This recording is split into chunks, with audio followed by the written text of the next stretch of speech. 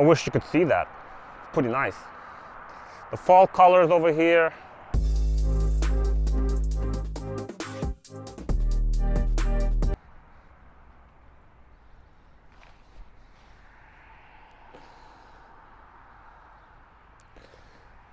Hey guys, welcome to Ukrainian Couple with me, Ira, and Oreo.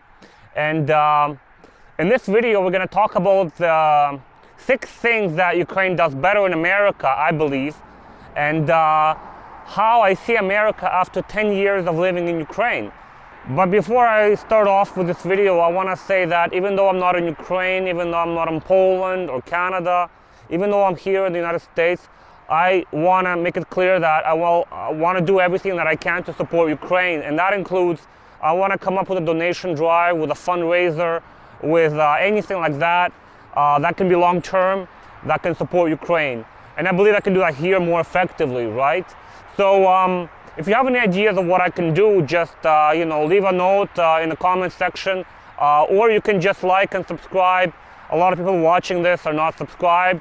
And just liking, subscribing, sharing this content, could be a way that you could support Ukraine as well.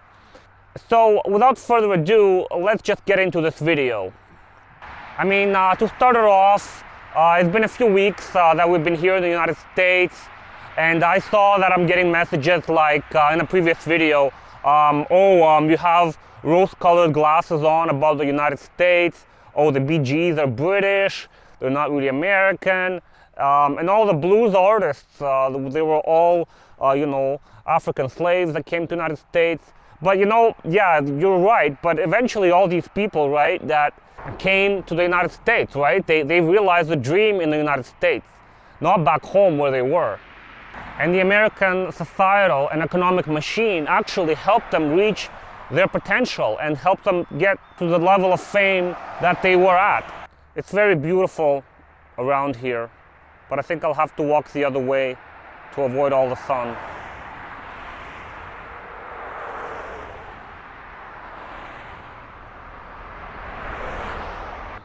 So guys, forgive me for the clickbaity title, but today I want to give some credit to Ukraine and about the things that it does well. So here are the 6 things that Ukraine does better than America, in my opinion. But as with everything, I do have to point out some caveats. They may sort of invalidate some of these points that I'm making, but like I said, they're just caveats. Nevertheless, let's get to it. Number 1, I believe that Ukraine has less bureaucracy in some respects. I mean, of course, Ukraine is quite bureaucratic, and the procedures take forever, just like in America, but Ukraine is at war and it gets even worse over there. But let's just be honest, the rule of law in Ukraine was always a little bit weak. I mean, certain laws have always been treated like suggestions, and people kind of skirt over laws. And the role of police now is elevated, especially because of martial law and all that, right? So, I mean, on the flip side though, it does translate into more compromise, more talking about the issue at hand, and less too happy people, less people that are stick to the rules and that sort of thing. So it does have its positive aspects when you think about it.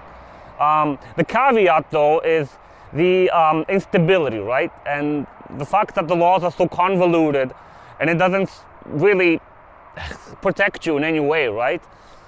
You can get a fine or ticket for something that you've already done, and it's rampant over there in Ukraine.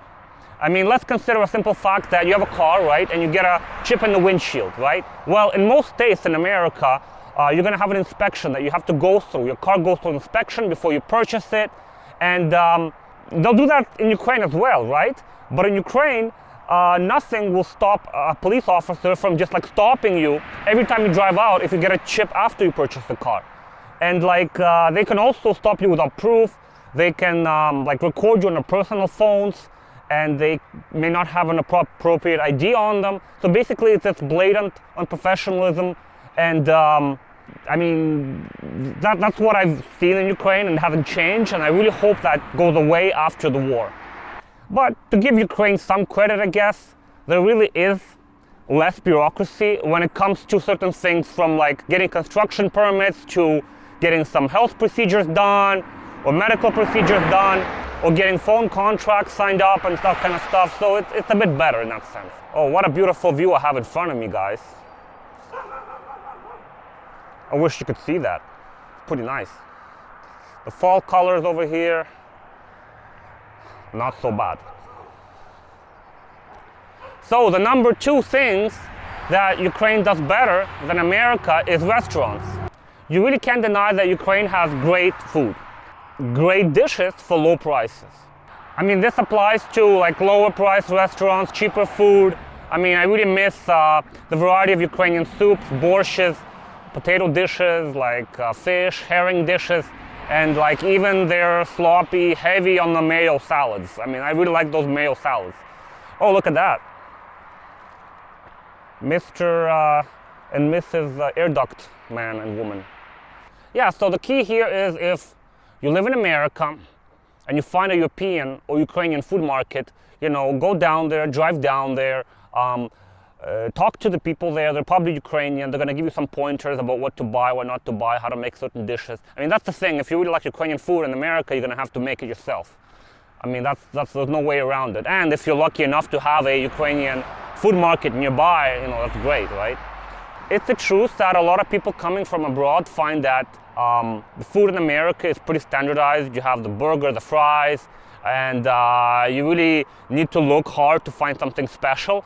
But I believe it's there. The food scene in Ukraine is very interesting.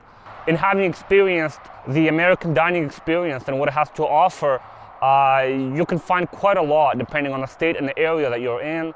For example, I believe that America has amazing chains, like no other place in the world. It has great chains, restaurants I mean, chains have their own issues, but chains are standardized and there are many of them. So you can like really try out every single chain out here and find something interesting, find something special that you may not find back home. As a cherry on top, I guess what I like about American restaurants is the fact that you can get free water at restaurants. It's kind of funny, but in Ukraine I wasn't able to do that. I think it's more of a European, you know, American thing, but you know, that was a pleasant surprise for me personally. Number 3 things that are great about Ukraine is the Ukrainian bank applications, the mobile applications. One of the things that I absolutely loved back home about Ukraine is the convenient bank apps, both on the desktop and the mobile apps. They're great and they give you a full spectrum of services. For example, you can get a notification when your balance changes.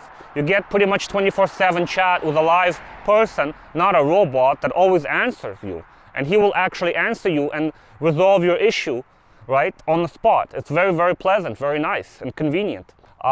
You get cards that work globally, you know. Many people think Ukraine's banking system is very, very like difficult, closed up. No, you get banks that are global banks and they work around the world, including in Ukraine, right?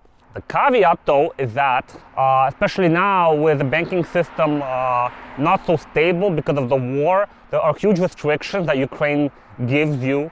If you want to withdraw money, if you want to withdraw US dollars, it's pretty difficult right now with that. And you get a pretty bad exchange rate. That's pretty bad as well. The American dollar is worth about 40 hryvnias, I think, on the private exchange market. And if you want to take your US dollars out or buy US dollars, I think it's a bit difficult. Number 4, Ukraine has this thing called DIA. And DIA is a sort of a collection of government services in a smartphone. It's like one app that you have to keep updating for it to work properly. But it keeps everything on your phone, like your ID cards, your driver's license, your administrative and court, I don't know, records and so on, that kind of stuff. And it was hailed as a success by many international organizations, including American organizations. They said it's a great technology, it's great. I think Estonia is doing something similar, and you know, Ukraine wanted to emulate that. It's actually a very convenient thing to use, and in the country it's recognized everywhere, and the information gets automatically pulled up to it, and it's pretty much great. But I see some glaring disadvantages with this. Personally, this would never ever work in America. I mean, it seems to me that it's a huge invasion of privacy, especially since they need you to authenticate yourself with your bank account. That's I don't know. I mean, that's pretty big for me. Then the government can track you, like they can track you whether or not you got your COVID shot, because your COVID information was also pulled up into the system. And it gets even worse. They can send you like letters, fines, requests, that kind of stuff, right?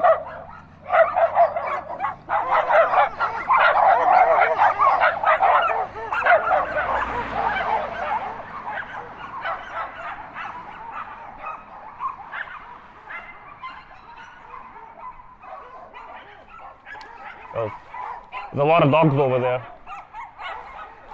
A lot of like little Yorkies over there trying to bark at me.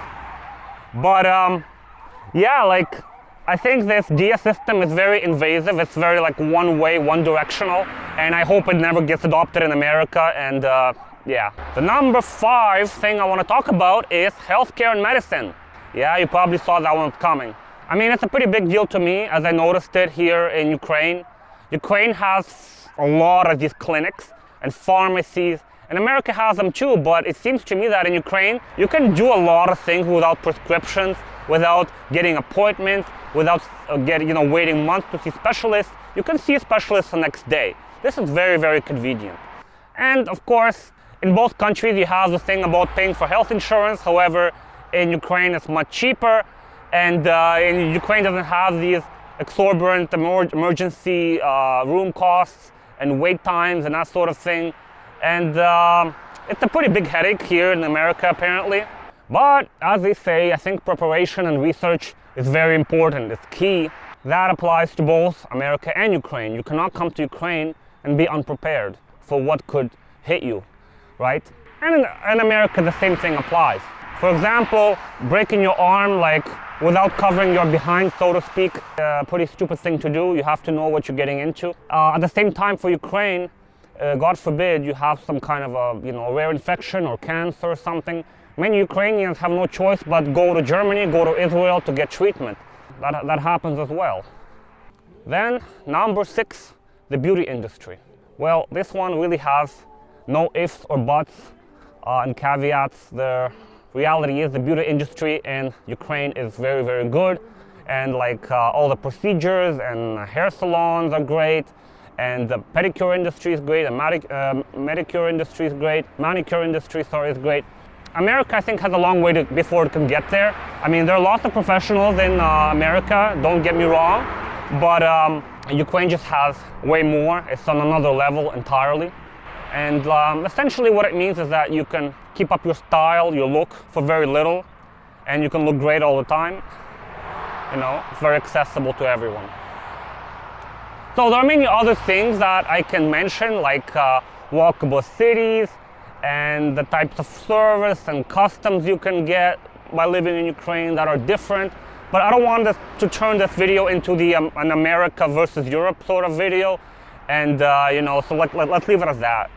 Let's leave it at these 6 things.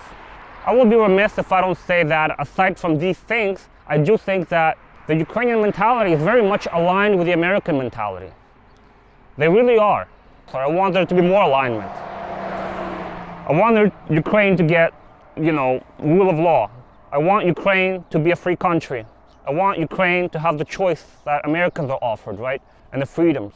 But the question is, what kind of Ukraine are we going to have 10 years from now? This is the question that everybody wants to know, right? And it's very hard for me to answer this, but I'll try to answer it in the following way.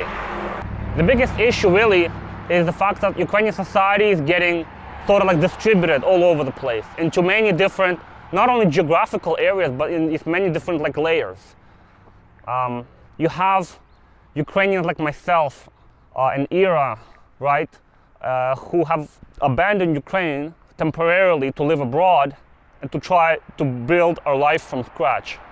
I mean, the people that have left Ukraine, they have a choice. They can either avoid the war, I think that's the wrong thing to do, or keep track of what's happening in Ukraine and to try to help in every possible way. But I think most people have this constant feeling of guilt for leaving our people behind And we're always questioning, like, basically the unfairness of life. Like, I mean, why are we safe while other people are, you know, suffering? They're like hiding under bombs in basements. They have to experience air raid sirens every day, and they have to, you know, put their life in danger essentially. And I know that I ask this question myself, and Ira asks this question herself all the time as well. The other type of people that we have are people that are living in Kiev, Odessa, Kharkiv, and everywhere else in Ukraine. They cannot completely avoid the war, no matter how much they want to do that. And they cannot really disassociate themselves from it. They have to continue living their lives, and you know, through these rolling blackouts, through these shortages of electricity, through these shortages of, you know, essential items like food and clothes and maybe, you know, fuel. And these lives are obviously very different from my life. Then there are the third group of people. These are the guys and gals. They are protecting the lives of the Ukrainian people. They're protecting their brothers in arms as well. And they're fighting a particularly savage, invading army of Russians on weeks of end, without a little break, without stopping. And this war is with them all the time. And I understand how this can change into a war that they have with, I don't know, I guess an enemy, but it's a war that they're fighting, you know, one-on-one, essentially. And I really hope that all Ukrainians, especially the ones in the third category, end up finding peace in the years ahead. And Putin specifically wants to traumatize and ruin the entire generations of Ukrainians. It's pretty obvious by now. He wants them not to be able to enjoy lives of self-determination. Putin wants them to be traumatized, essentially. So as you can see, this is a war on an entire way of life, which Ukraine is bravely bearing for the rest of us who live it, right? Including those that live abroad and in Ukraine. Anyway, like I said, I hope Ukraine can move ahead and move past these things, and it can improve itself and improve some of the things that I mentioned in this video to make it even better.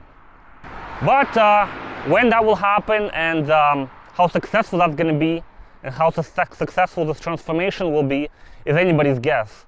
I think that as I live here, I will think of ways, like I said, to collect information, to stay true to Ukraine. And like I said, guys, your support matters. You can you know, share this video, put a like at it, and let me know what you think in the comments below, as always. And until next time, guys, and take care.